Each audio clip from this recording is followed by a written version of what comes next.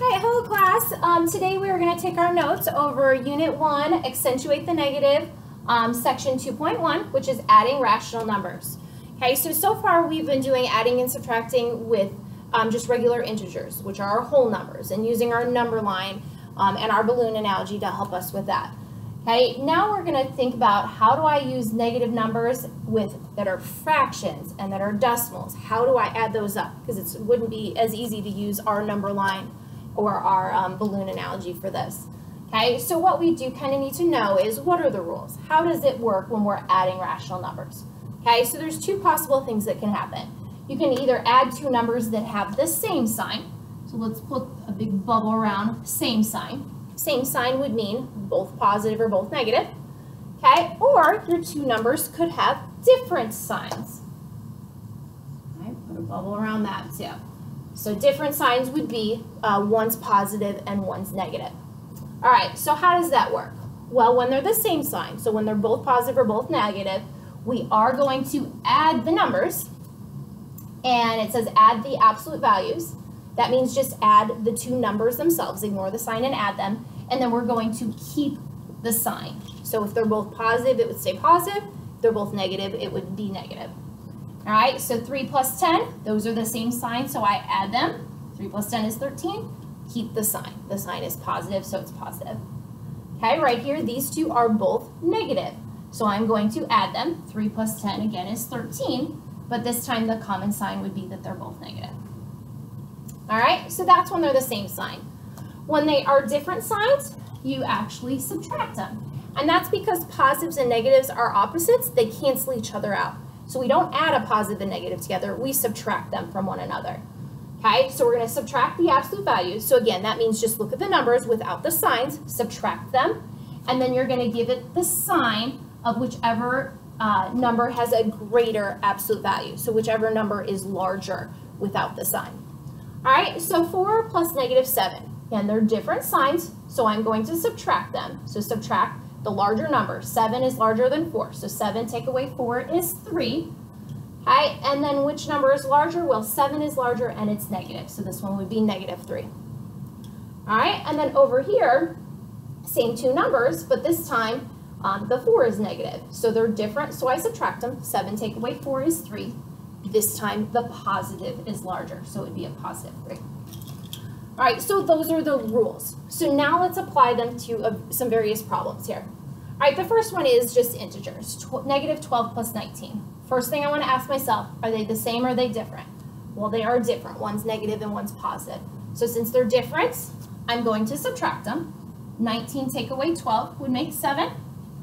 And then the larger number is positive, so it would be a positive 7, since 19 is larger than 12. All right, now let's look at fractions. So we have to think about all of our rules for what do we need to do for adding fractions. Well, to add fractions, we have to have a common denominator first before we even attempt deciding if they're the same or different and what to do. So 2 and 5, not the same denominator. So our common denominator of 2 and 5, well, if I multiply those together, they're both out of 10. So what I can do is I can go ahead and write both fractions out of 10 here. I've got a plus in the middle. And here's the thing, they were both negative numbers.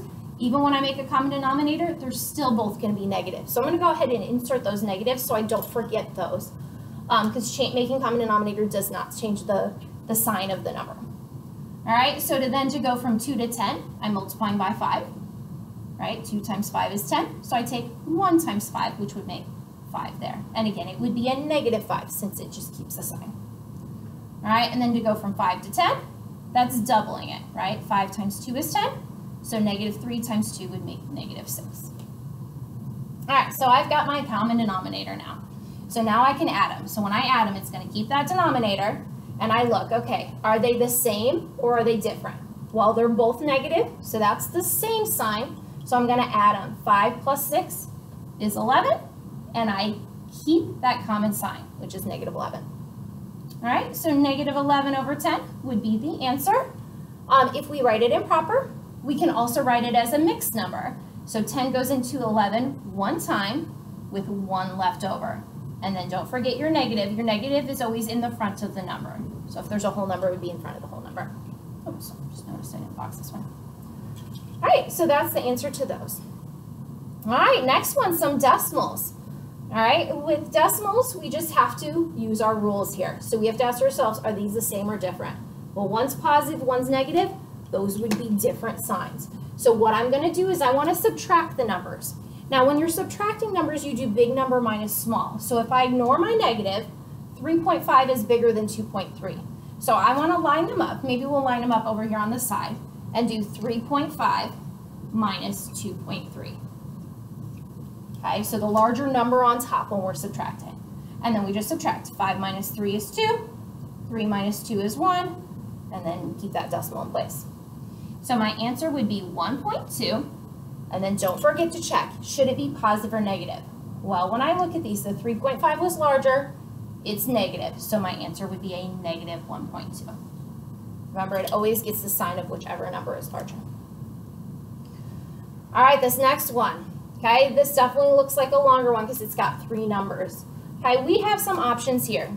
We know when we add that we have to have a common denominator. Okay, and these two already do. So what I could do is I could add these 2 numbers together first. We also notice that we have some mixed numbers and then one that's not a mixed number. So what's helpful, it's not easy to add when you have some mixed numbers and some that aren't. It's best to make them all, if they're mixed, make them improper. Makes it easier when you're adding multiple numbers together. Okay, so I'm going to go ahead and make these improper. Okay, so let's do 5 times 3, which is 15, plus 2, so that would be 17 over 5. Double check. Yep. Okay, and then this one's already 3/4, it's not a mixed number. And then this one, 5 times 2 is 10, plus 1 would make 11 fifths, and that's a negative. Okay, be a lot easier to calculate with them all being in the same format. Now again, because these already have the same denominator, I'm going to go ahead and add those together first. So they 17 plus negative 11. Well, those are different signs, so I'm going to subtract them. 17, take away 11, would leave me with 6. And then the positive, 17 is larger, so it's 6 fifths, positive 6 fifths. Okay, and then I'm going to bring down that 3/4. Okay, so now we don't have a common denominator, so we need to make one. So 5 and 4 both go into 20. So I'm going to write 2 fractions out of 20.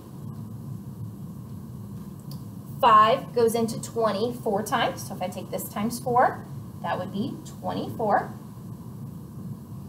Okay, and then 4 goes into 20 5 times. So this times 5 would be 15.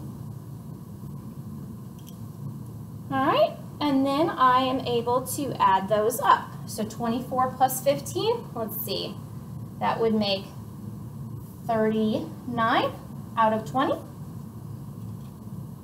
right, and let's see, 39 is not going to reduce, so that would be the improper fraction. I can also mix it up and say 20 goes into 39 one time with 19 left over.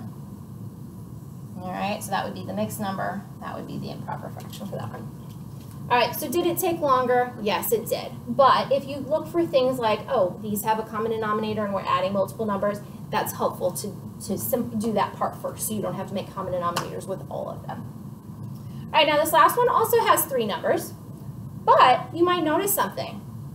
This number, negative 2.1, positive 2.1, those are opposites. You know what happens when we add opposites? Negative 2.1 plus positive 2.1. If I add those together, it equals 0. So that's helpful because if those make 0, then my answer is just what's left over. It's 3.8.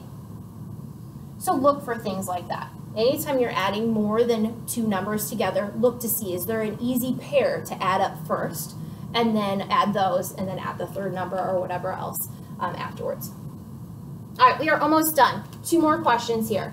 These are both evaluating expressions, which just means figuring out what this expression is if I plug those numbers in. So I'm going to plug that in where x is, plug that in for y. So x is negative 1/3 plus y is 5/3. Okay, well, luckily we already have a common denominator, so we're adding. We just have to look, are they the same or different? Well, this one's negative, this one's positive, so those are different signs. So I'm going to subtract them. 5 take away 1 would make 4. keep that denominator of 3, and we are done. 4 over 3. So that's the improper fraction, and we can also mix it up. 3 goes into 4 one time with 1 left over. So 1 1/3 would be acceptable as well. All right, last question. A plus B, if A is this and B is that. So let's plug those numbers in. A is negative 4.1 plus B is negative 2.7. Let's put some parentheses around that so we can see that negative. All right, so we're adding decimals. We look at them and we do notice that those are both negative, so they're the same sign, so we are going to add them together.